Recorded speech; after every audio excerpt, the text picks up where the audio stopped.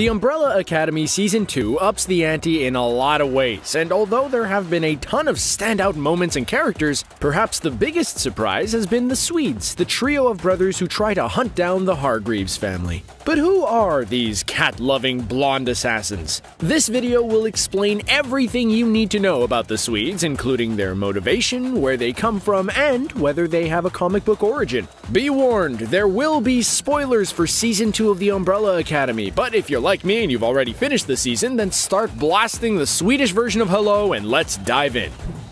As if being trapped in the 60s and trying to stop yet another apocalypse wasn't hard enough, our favorite dysfunctional family of superheroes had a whole other threat to contend with when the Swedes showed up to play. Is there anything scarier than 3 platinum blonde guys who are out for blood? I don't think so. And it's even worse when they think you're responsible for the death of a brother when you did nothing wrong. But we'll get there in a moment. To break it down, the Swedes are a group of triplet brothers named Otto, Axel, and Oscar who work for the Commission. Now, the Commission isn't really a big fan of the Umbrella Academy, you know, because of the whole timeline interference thing, so they send the Swedes back in time to eliminate them. Man, can I just say how awesome of a nickname the Swedes is? It's just so efficient and to the point. It's easier to remember, and it rolls off the tongue much easier than saying 5 is being hunted by Hazel and Cha-Cha like in Season 1. Look, if I was being hunted, I don't want to be shouting out, "Hey, look out for Hazel and Cha-Cha" in a crowded room. I don't think people would take me seriously.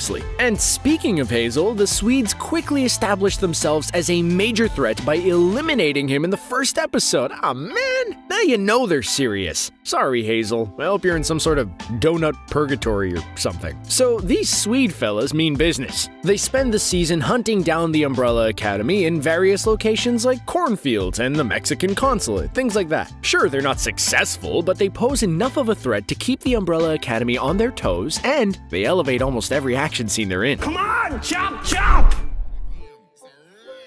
Even though these guys feel like relentless Terminators from a different country, they don't seem especially bright. They're pretty straightforward guys. You point them in a direction, and they'll most likely start going that way, no questions asked. And while I guess that's a good quality to have if you're an assassin, it doesn't make you that smart. While on their assigned mission, the handler goes above and beyond by sending the Swedes a fake capsule telling them to go after Diego at a special location. But by following those directions, they walk right into a trap the handler set up, which ends up killing one of the Swedes and framing Diego as the culprit. Hey, handler, here's a word of advice. When trying to motivate your goons to do a job for you, don't make them weaker by eliminating one of them. That's just my opinion. Sure, it might have been necessary, but I just think that there was another way around it. But this was the moment that I think really established the Swedes as interesting characters. Watching them put on a Viking funeral for their fallen brother, meaning they put his severed foot on a boat and lit it on fire with an arrow, is a season highlight. When we hear one of the brothers cry out from sadness and rage during the scene, we sort of feel sorry for them. They also made us all afraid to trust milkmen or vacuum salespeople ever again. Not that they're common in 2020, but seriously, if we can't trust a door-to-door vacuum salesman, then who can we trust? And I think their disguises play into how quirky they are. Take the vacuum salesman costumes, for instance. The last 2 Swedes arrive at Allison's door in disguise with a full vacuum set.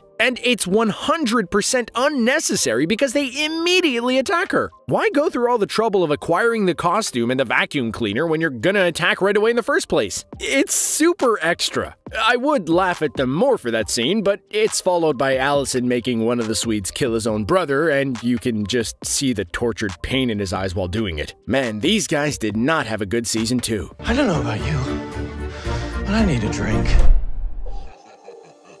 Overall, the Swedes left quite an impression on audiences everywhere. Even though they didn't talk much, their actions spoke louder than words most of the time. Like, I just keep seeing them play that throw knives at each other game, and that's an image I won't forget anytime soon. And now, here's the big question. Do they have a tie to the original comics? Surprisingly, no. The Umbrella Academy has been super lenient with its adaptation of the source material, and the Swedes were a completely new addition to the show. Originally in the comics, Hazel and Cha-Cha aren't in the first arc. York and are instead introduced in the Dallas section. Since those two assassins got the spotlight in Season 1, the show decided to introduce a new trio of assassins to hunt down the Umbrella Academy. And I think even though they don't have a comic origin, they're still interesting enough. At least, I was invested enough to care about the remaining Swede brother. After getting a little bit of redemption, the last Swede standing stays in the 60s to start a new life away from the Commission. And given everything he went through, yeah, that's probably for the best.